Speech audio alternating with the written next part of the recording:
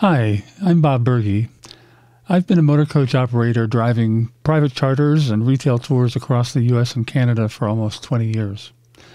In my last video, I gave you some ideas on how to communicate with your passengers using the audio-visual system on your motor coach. In this video, I want to show you how easy it is to connect your phone to the audio-visual system on Prevost H345 motor coaches and on MCI J4500 motor coaches. We'll cover exactly what you need and how to do it. Although we're covering just models from MCI and Prevost, it should be pretty much the same on other modern motor coaches that have an AV system installed that includes external inputs. As I was saying, we're talking about communicating using the monitors in your motor coach. This is an example of what it looks like when you're sharing your smartphone screen through Keynote or PowerPoint connected to the motor coach. It comes through on all the monitors so everyone can see. This is an example of a screen I showed you before that is one of the ways that I use almost every day to share information with my passengers as they board the coach. It's a nice welcome screen, including the date, my name, the company name, the coach number, and Wi-Fi information. As I said, this will apply to MCI coaches as well as Prevost coaches, the two most common and popular models, but it will likely apply to other brands also. This is an example of the Enhanced Media Center on an MCI J4500. We'll talk about that more in just a bit. This is what it looks like on a Prevost. In the case of the MCI Media Center, the Enhanced Media Center, that's mounted on the pillar just behind the driver's left shoulder, or if you're sitting in the front row of the coach, behind the driver, it's just to the left in front of you, right by the shelf at the front seat. So it's readily accessible. And the same thing on the Prevost, it's also in the front row, right behind the driver on a shelf. You can see it circled in red here in relation to the driver. Now, some of the newer Prevosts, the brand new ones, have it underneath the shelf in the front row, but it still looks very similar and has the same functionality as this. There are basically just two things you need to connect your smartphone to the AV system on the motor coach. One is a cable, and it might be an HDMI cable as shown in this photograph. In fact, that's the case for most of the newer motor coaches. Or it might be a VGA cable as shown here. This is a close-up of the VGA plug, which would be on each end of the cable, just like this. An HDMI cable would have an HDMI plug on each end of the cable. And you need an adapter. The adapter goes from the cable into your phone. This is showing a lightning plug for the iPhone, the Apple iPhone. If you have an Android, you might need a USB-C plug on the end instead of the lightning, but it looks very similar and does the same thing. Two different adapters.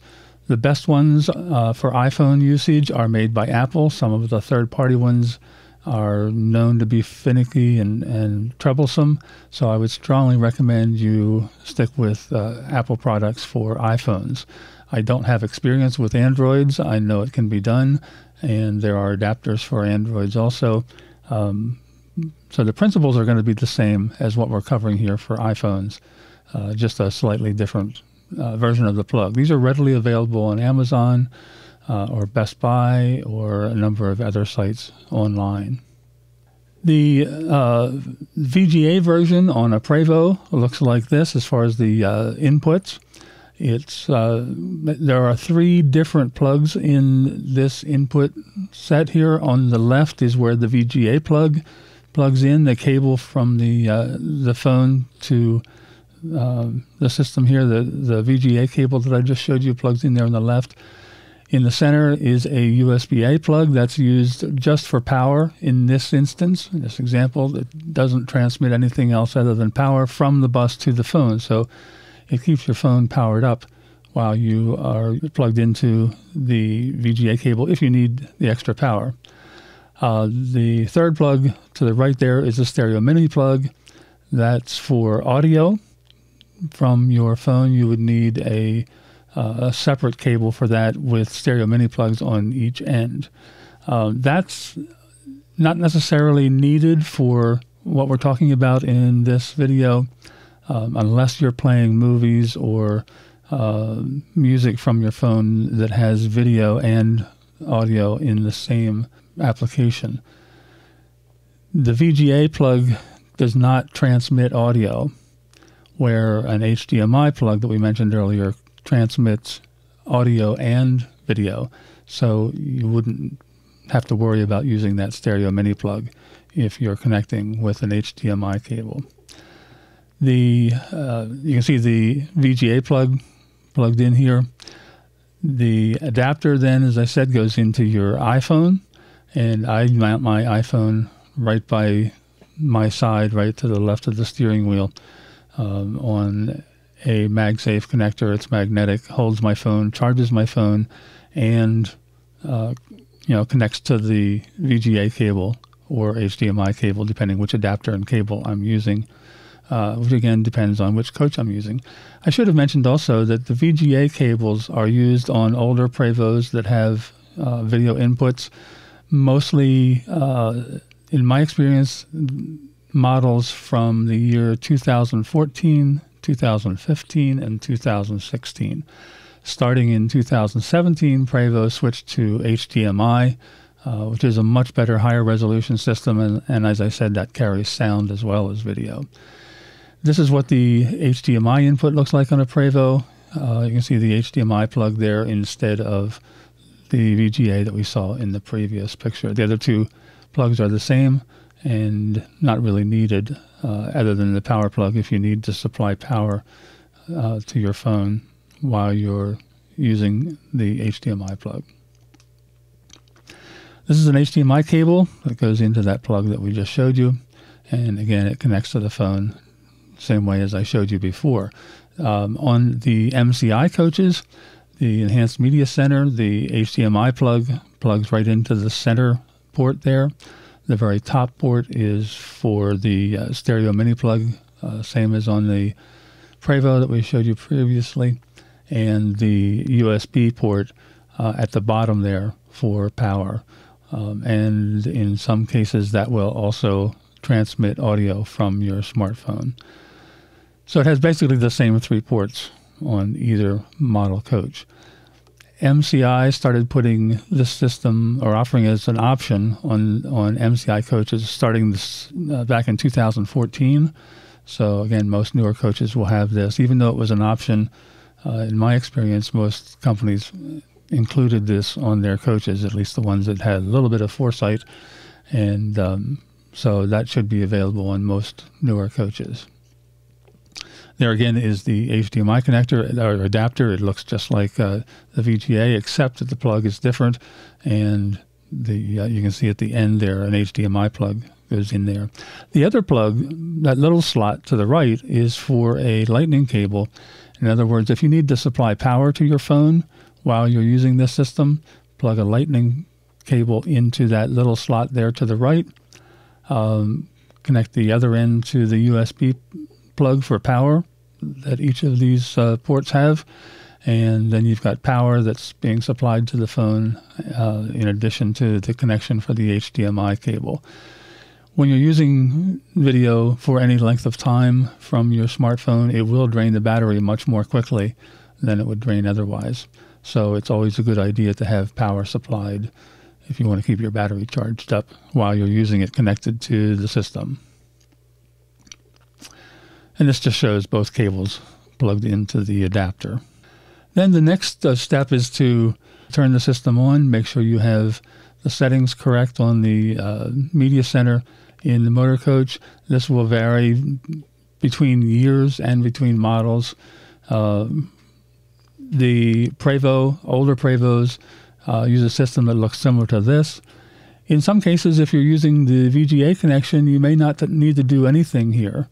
Just plugging the cable in some cases turns the monitors on, and your screens will pop right up on the bus monitors throughout the bus without doing anything here. That's the way the VGA system on the coach that I drive most frequently right now works. On some newer ones, you'll need to press the video in button where my index finger is in this photograph, and that should be all you need to get the image on the screen.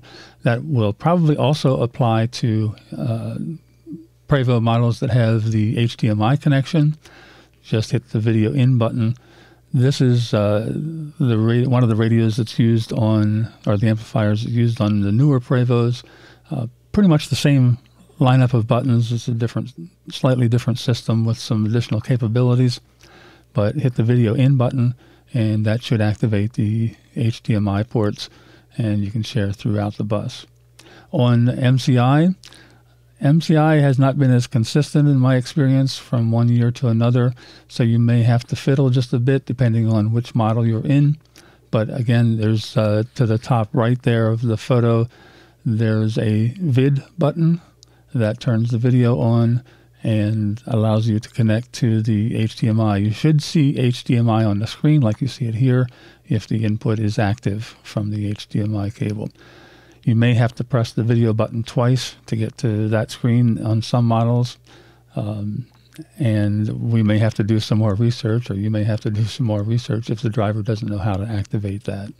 But basically, it's relatively simple to get to that screen. This is just an overview of how I have my setup. The phone, when I'm using a keynote presentation, so it shows the screen that's being transmitted currently on the iPhone.